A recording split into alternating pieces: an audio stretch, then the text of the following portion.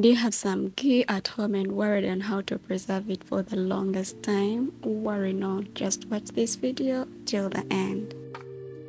This is cow's ghee, and this process will help preserve your ghee for the longest time ever. Just add the ghee in the pan on medium-low heat and we're gonna cook this. Is this your first time on this channel? Wow, I welcome you to that team. If you're a returning viewer or subscriber, I thank you a lot. As you can see, the ghee has started to boil. You see the white layer on top? This is why we want to cook until we no longer see it. The reason why we are boiling this ghee, because usually when the ghee is made, it's washed with water. So you want to remove the excess water to make sure that we remain with only the ghee. Continue stirring until we no longer see that white layer.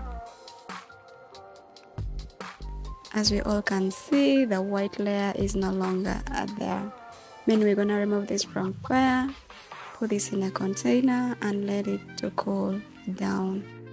If you find this video helpful, kindly give it a big thumbs up.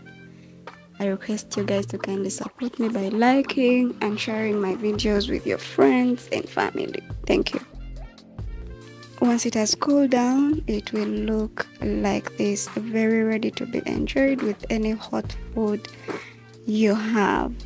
If you've enjoyed watching this video and you think it's very helpful, kindly give it a big thumbs up.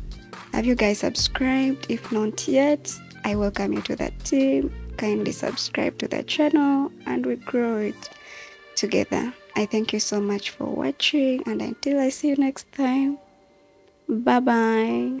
I just added my ghee to this katogo matoke. It was so delicious. See you in the next video. Bye bye.